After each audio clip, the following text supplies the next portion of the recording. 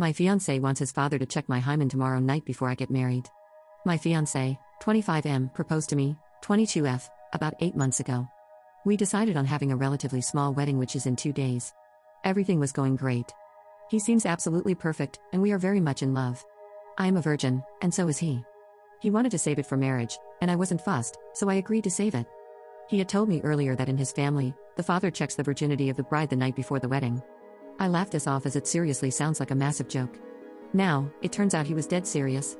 He wants me, the night before, to open my legs in a small ceremony type thing so his dad can check me while he, his brothers, and uncle can watch to ensure that I am still pure. I told him that chance I am going to do that, and he was begging me to go through with it and how important it is for him. He said he knew it was slightly embarrassing for me, but his mom did it, and it will prove how much I love him and that I have nothing to hide anyway as I am still a virgin.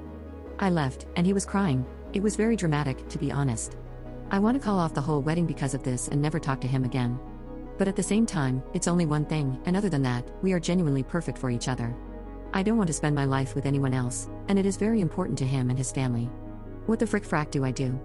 I am currently at my friend's house, and I might stay here for the night. Tomorrow would be our last day as an unmarried couple, and I am straight up panicking.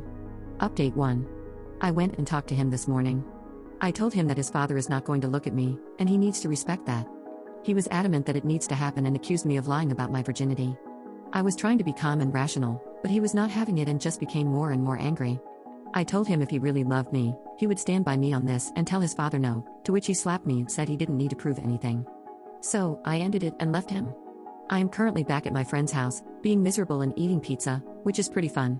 So yup. Thanks, everyone.